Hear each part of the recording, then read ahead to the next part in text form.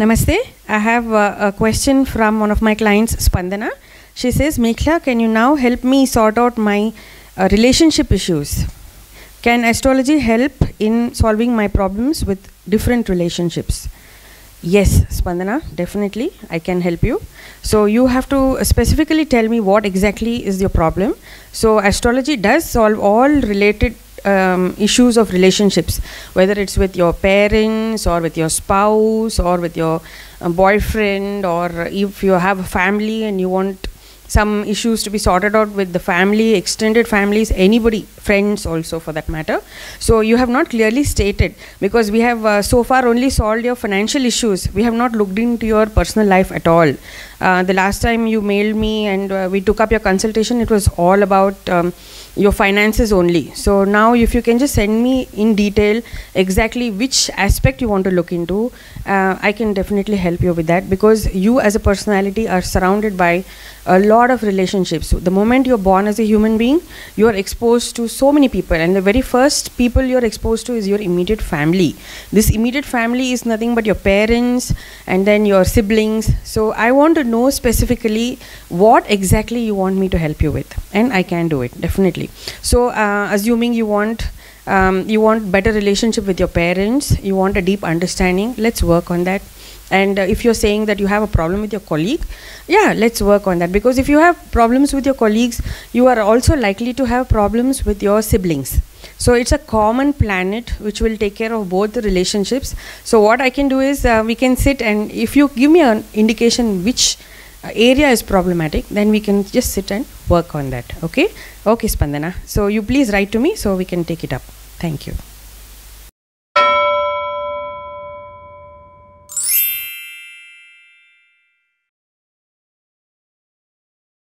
So I just read out a mail from my client Spandana, but she inspired me to write all this on the board today, and I just want to take a moment for all of you who are also not very clear in what you want.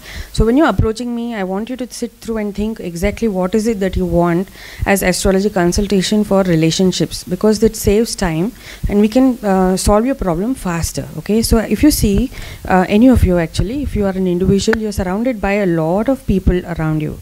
So whether it's your immediate family like your parents, your sibling, your children, okay, then sibling I mean brothers and sisters, as you already know.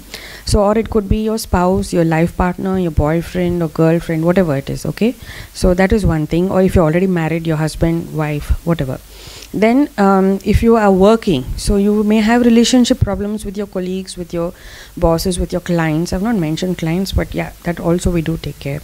Okay, and then definitely in Indian families more so, we are all so well bonded. We are not married to an individual, we're married to a family. That's what we say, right? So here you see that you have in-laws, you have co-brother, co-sister, sister-in-law, you know, all these relationships, everything is very closely knit in an Indian family. So if you want to sort out any of your relationships, just ask me. Okay, so you can consult me and we will see what is wrong.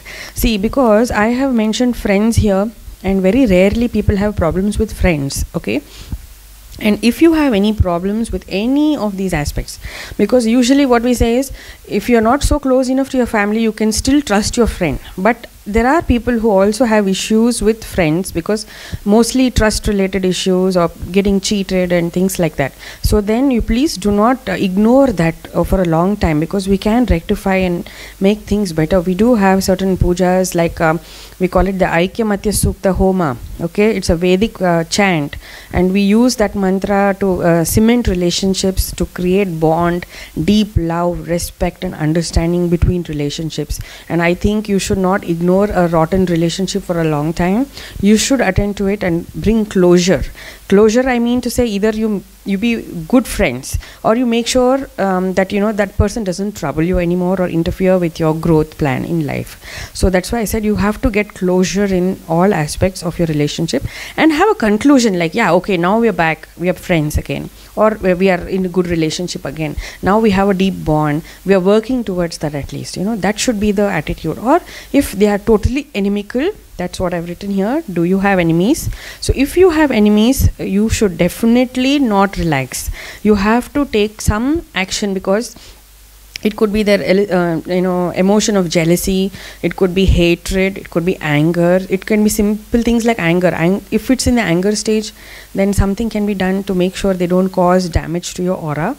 But if it is beyond that, if it's already gone to the hatred mode, let us sit and see whether it can be made any better, whether they can come back to the friend zone or any of these zones, or do you want to be permanently cut off from their relationship, because they should not harm you in the end of the day. So that's exactly what our intention is when we say you can ask about astrology consultation for relationships.